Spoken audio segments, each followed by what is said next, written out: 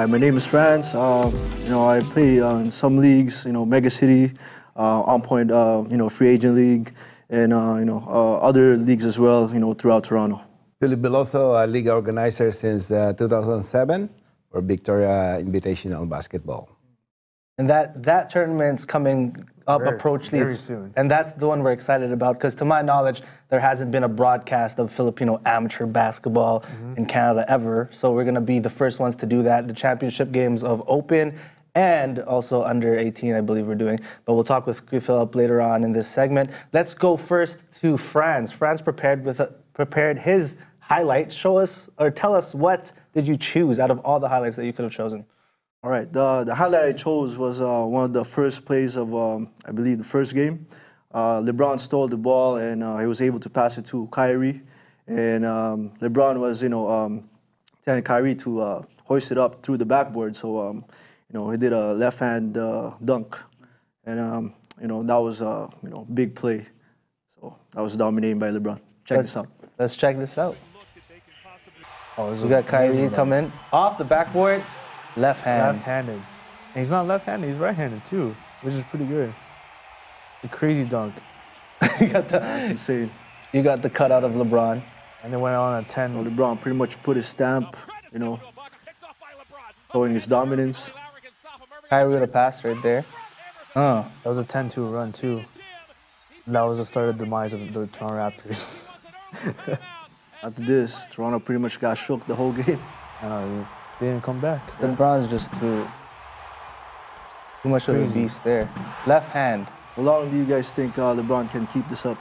Oh, people say he has a 19-year-old body with like a 40-year-old. Well, not yeah, that's crazy. He's in the late 30s. Yeah. And he has a 19-year-old type of body. He can go for maybe past his 40. He takes care of his body well. And at the same time, he said he wants to play with his son too. I mean, that's crazy. Possible. Because you see how Vince Carter, 12, 13 years old now. Yeah. Because Vince Carter is playing right now. He's in his 40s. So compare that to LeBron. LeBron could probably play until he's probably 45. Oh yeah, I think easily. How old are you, Philip? Me?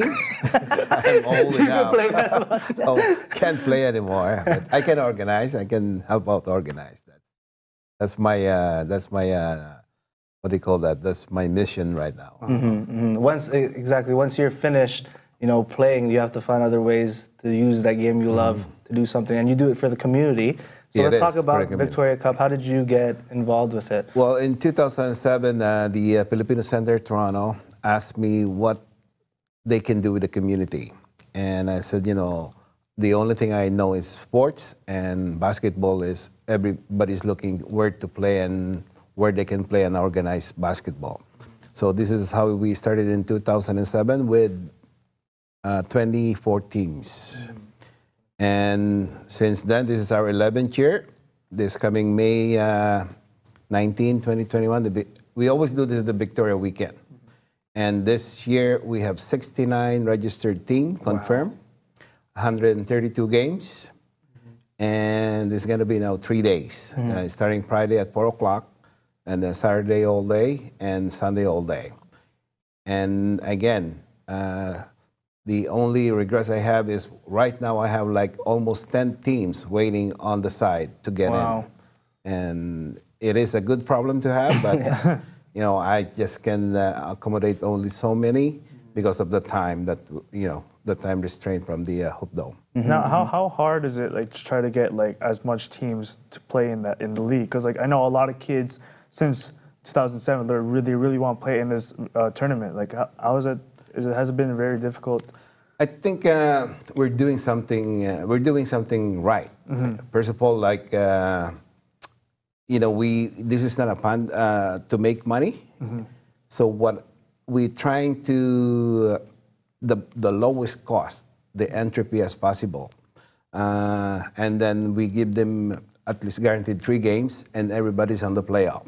So that's another plus, because it doesn't matter in the elimination if you're in the bottom, you still got a chance to win it all. Yeah, because like a losers round consolation type of prizes and stuff like that. No. I mean, you're in the playoff. Oh, okay. You're in the playoff of the second round, right. So everybody's in the playoff, and also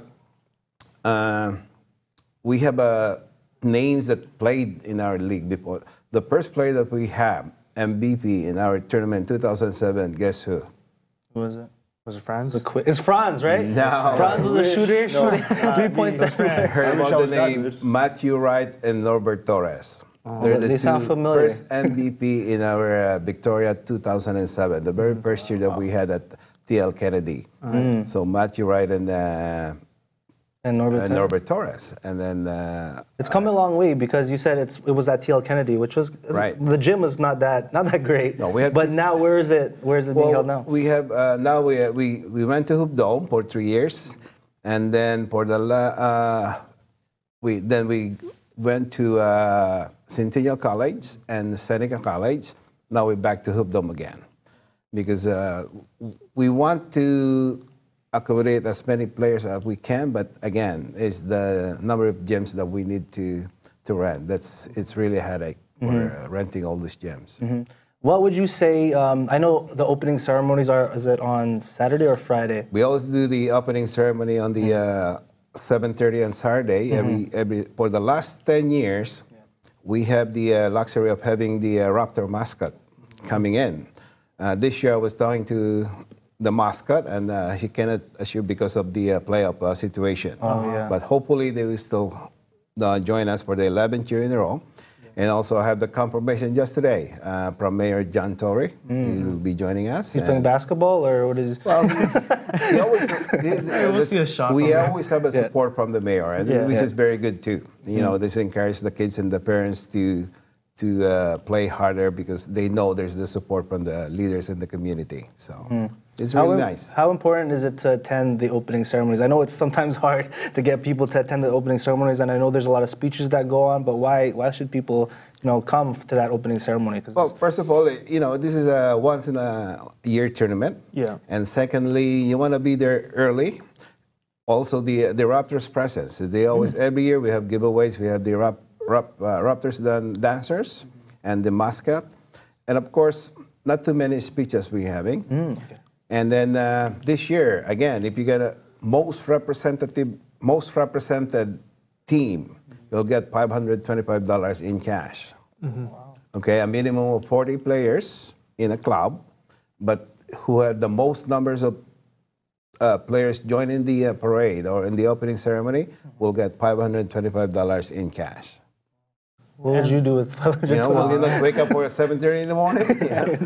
What's your favorite thing about hosting Victoria Cup? I know because we were there last year. It was our inaugural Centennial. We were at Centennial. It was one of our very first tournaments that we covered. What's your favorite part, covering or even organizing the whole thing together? Well, again, because you heard about all this intercity, NAB, PIBNA, all this, and I know only a few people can go in there, can join in there. Some of the teams they just selected the best in their group. This one is like an organized tournament that anybody who wants to join can join. There's no. It's up to the club. It's up to the coaches who they want to put in. But this is an opportunity, and this is only in Toronto. And imagine in Toronto we have like 900 kids who wants to play this game of basketball, and also watching these kids grow up. Imagine, I started with Matthew. We started with Matthew Wright, and now where he is, right? He's playing professional ball in the Philippines. So he's in the PBA. Franz, are you going to be at the Victoria Cup? Will we see you there? What's the deal? I'll definitely be there. It's always nice to see friends. Tito, family.